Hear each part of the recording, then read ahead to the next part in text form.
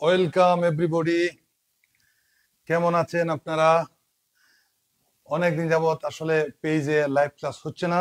আজকে চলে আসলাম আবার। বাংলা থেকে ইংরেজি অনুবাদের আজকে প্যাসিভ ভয়েস নিয়ে একটা আলোচনা হবে। প্যাসিভ ভয়েস জিনিসটা অত্যন্ত গুরুত্বপূর্ণ।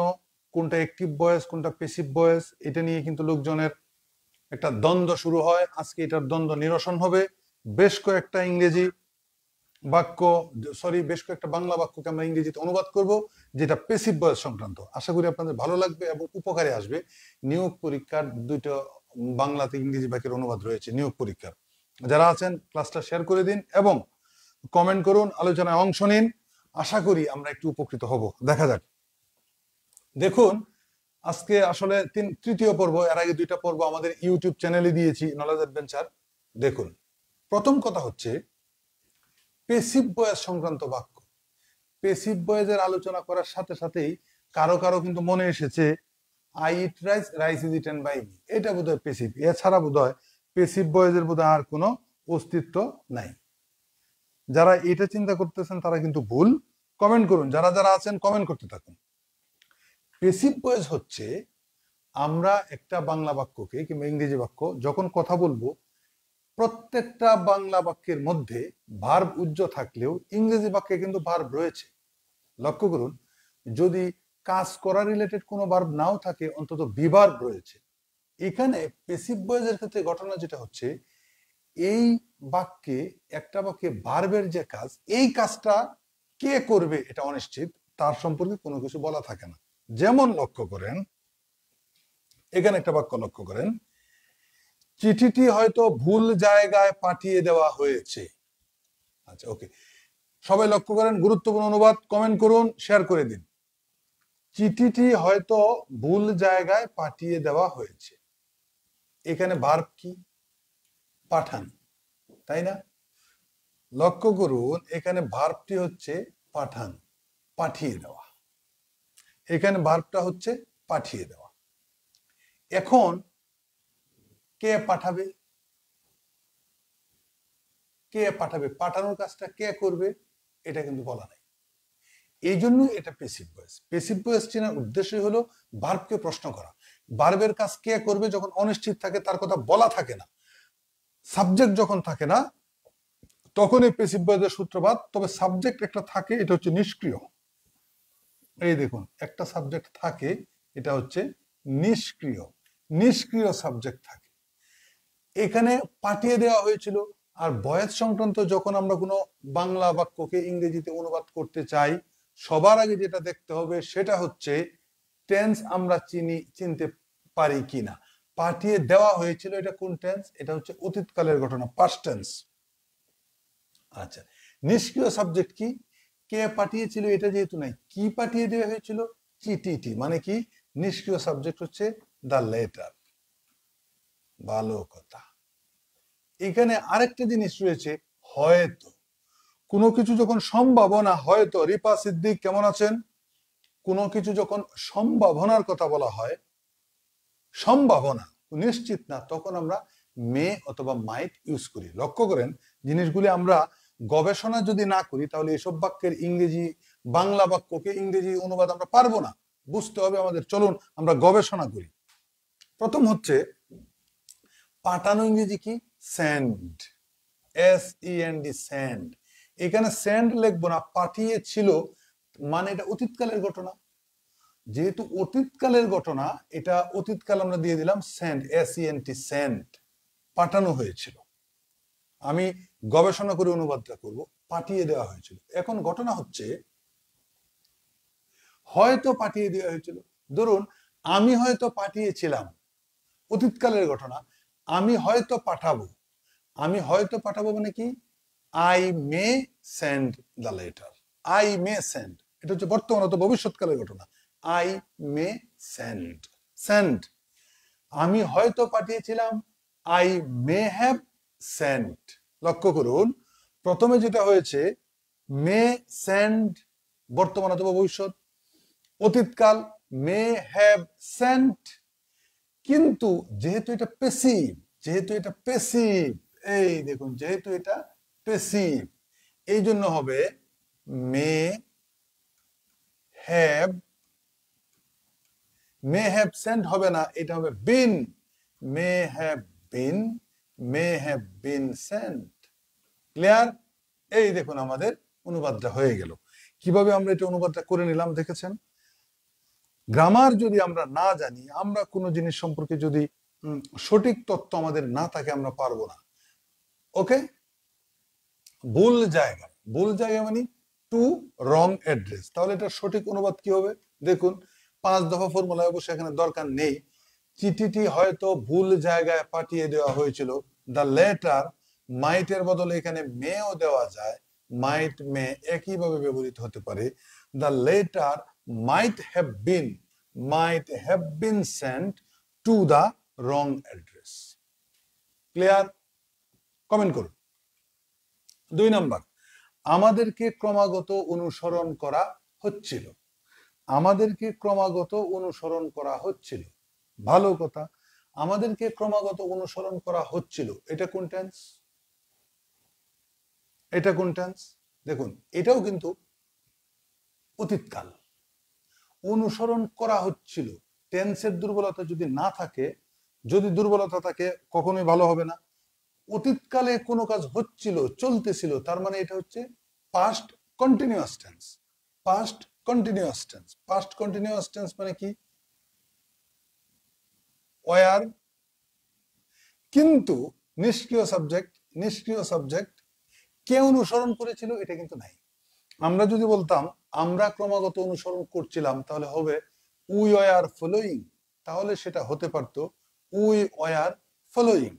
এখানে উই ওয়ার ফলোইং হবে না। কেন হবে না? কারণ এটা হচ্ছে মূলত নিষ্ক্রিয় সাবজেক্ট উই।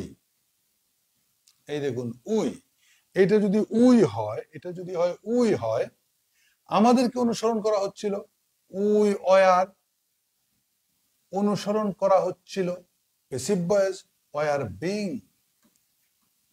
ক্লিয়ার?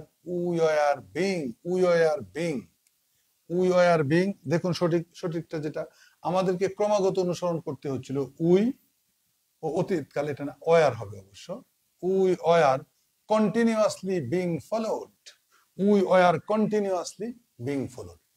আমরা ক্রমাগত অনুসরণ করছিলাম, উই ওয়ার কন্টিনিউয়াসলি ফলোইং। কিন্তু এখানে কে অনুসরণ করেছিল সেটার আসলে কোনো জবাব নেই, এই জন্য এটা প্যাসিভ ভয়েস। আমাদেরকে ক্রমাগত অনুসরণ করা হচ্ছিল, we were continuously being followed হয়ে গেল। 3 নাম্বার, আমাদের সমস্ত টাকা পয়সা ও পাসপোর্ট হারিয়ে গিয়েছিল। আমাদের সমস্ত টাকা পয়সা ও পাসপোর্ট হারিয়ে গিয়েছিল। হারিয়ে যাওয়া মানে কি? লস হয়ে গিয়েছিল। কে হারিয়েছিল জানি না, সুতরাং প্যাসিভ ভয়েস। অতীতকাল, আবার দেখুন এটা হচ্ছে অতীতকাল। যেহেতু অতীতকাল, আমরা এখানে হইতে পারে ওয়ার লস্ট। এই দেখুন ওয়ার লস্ট, ওকে, ওয়ার লস্ট। আবার কি হারিয়ে গিয়েছিল? আমাদের সমস্ত টাকা পয়সা ও পাসপোর্ট। বয়স সংক্রান্ত আলোচনা যখনই আমি করি তখন বারবার বলি টেন্সের গঠন, বাংলা বাক্যের যে গঠন রূপটা থাকে, এগুলি আমাদের জানা খুব প্রয়োজন। যারা ক্লাসটা দেখছেন আপনারাও আলোচনায় সামিল হন। অতীতকাল, এখন আমরা এই যে আমরা এখন সহজে হয়ে গেল, আমাদের সমস্ত টাকা পয়সা passport, all of our money and passport হারিয়ে গিয়েছিল, ওয়ার লস্ট। কে হারিয়ে গিয়েছিল তার কথা বলা নেই, এখানে নিষ্ক্রিয় সাবজেক্ট হচ্ছে আমাদের সমস্ত টাকা পয়সা ও পাসপোর্ট। তারা নিজেরা হারায়নি, অন্য কেউ হারিয়েছে। এটাও প্যাসিভ ভয়েসের উদাহরণ। ক্লিয়ার? এরপর লক্ষ্য করেন, এখন আমরা 3টা বাক্য করার পর এখন আমরা নিয়োগ পরীক্ষার একটা বেশ বড় সড় বাক্যের বাংলা থেকে ইংরেজি অনুবাদ করতেছি। এটা হচ্ছে নিয়োগ পরীক্ষা। প্যাসিভ ভয়েস সংক্রান্ত বাক্য, যথেষ্ট বড় বাক্য কিন্তু একদম সহজ। লক্ষ্য করেন, শিশুদের যত্ন ও জ্ঞানের পরিধিকে বিবেচনায় রেখে এই শিশুদের জন্য, সরি এখানে এই কথাটা আবার হবে না, শিশুদের যত্ন ও জ্ঞানের পরিধিকে বিবেচনায় রেখে শিশুদের জন্য এই ইংরেজি ছোট গল্পগুলি প্রস্তুত করা হয়েছে।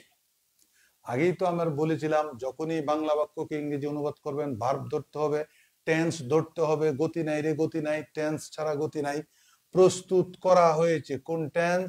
Present perfect tense. করা হয়েছে কোন টেন্স? Present perfect tense. তার মানে প্রিপেয়ার, প্রিপেয়ার আর হবে না, প্রিপেয়ার্ড হবে।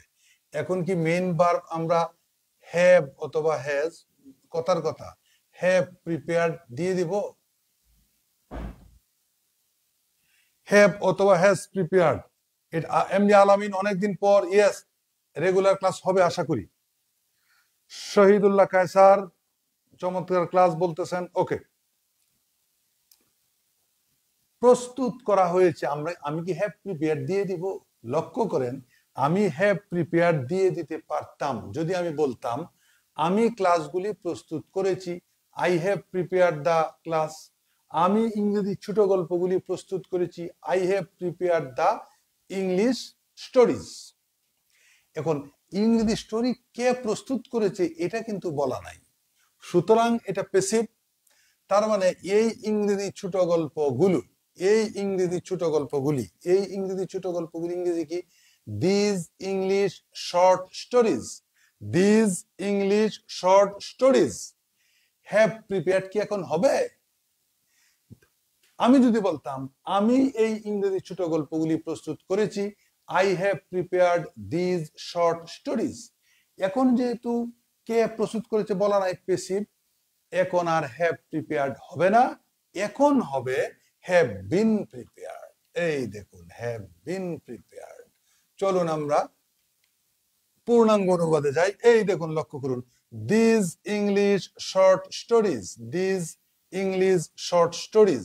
এখানে অবশ্য শিশুদের জন্য এটাও দিয়েছি, for children have been prepared.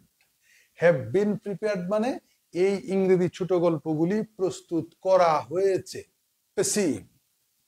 এরপরে বাকি যে অংশটুকু রয়েছে, শিশুদের যত্ন ও জ্ঞানের পরিধিকে বিবেচনায় রেখে, এটা আমরা আরেকটা ভার্ব প্লাস আইএনজি তে করে ফেলতেছি, considering, considering the care and scope of knowledge of the children. এখানে কেন কনসিডারিং বসলো এটার ব্যাখ্যা আছে, এটার ব্যাখ্যা আজকে দিচ্ছি না। আজকের ক্লাসের সর্বশেষ বাক্য যেটা বলতেছি, জনতা ব্যাংক 2013 সালে এসেছে, দেখুন এটাও একটু পড়ুন। 21-এর সুমহান চেতনা ধারণ করেই, 21-এর সুমহান চেতনা ধারণ করেই এদেশে সৃজনশীল অনেক স্মৃতিবাহী বস্তু ও প্রতীক গড়ে উঠেছে। জনতা ব্যাংক 2013 সালে এসেছে। গড়ে উঠেছে, গড়ে উঠেছে মানে কি? মেক দিতে পারি। আচ্ছা, কে গড়ে উঠেছে, গড়ে ওঠার কাজ কে করেছে এটা কিন্তু বলা নাই, সুতরাং এটাও প্যাসিভ, এটাও প্যাসিভ। ভালো কথা, কি গড়ে উঠেছে? অনেক স্মৃতিবাহী বস্তু ও প্রতীক। অনেক মানে মেনি, স্মৃতিবাহী মানে কি? মেমোরেবল বস্তু, অনেক মেমোরেবল থিংস, এন্ড প্রতীক মানে কি? এমব্লেম। ওকে, গড়ে উঠেছে। আবার আসুন, অনেক মেনি ক্রিয়েটিভ, দেখুন সৃজনশীল অনেক স্মৃতিবাহী বস্তু, এখানে সৃজনশীল অনেকের সাথে সম্পৃক্ত, এই জন্য এটার ইংরেজি অনুবাদটা আমরা করেছি মেনি ক্রিয়েটিভ মেমোরেবল থিংস, অনেক সৃজনশীল স্মরণীয় বস্তু, এন্ড এমব্লেম প্রতীক। যেহেতু একাধিক জিনিস, আবার have been established, have been established, গড়ে উঠেছে, প্যাসিভ। কিভাবে গড়ে উঠেছে? 21-এর সুমহান চেতনা ধারণ করে, with the Nobel spirit of 21-এ। অনেকে যখন বলে যে আমরা ইংরেজি অনুবাদ পারতেছি না, কেন পারতেছি না? এই যে এইভাবে আমরা যদি গবেষণা করি, এটার টেন্স কোনটা, ভয়েস কোনটা, কিভাবে হবে, কখন বসবে, এগুলা সম্পর্কে আমাদের জানা দরকার। ওকে, আমাদের যে চ্যানেল নলেজ অ্যাডভেঞ্চারের দিকে নজর রাখুন, ইউটিউব চ্যানেলটা আমাদের সাবস্ক্রাইব করুন, পেজে নিয়মিত থাকুন, আমরা বিভিন্ন জিনিস নিয়ে ক্লাস রেগুলার করব। আজ এ পর্যন্তই।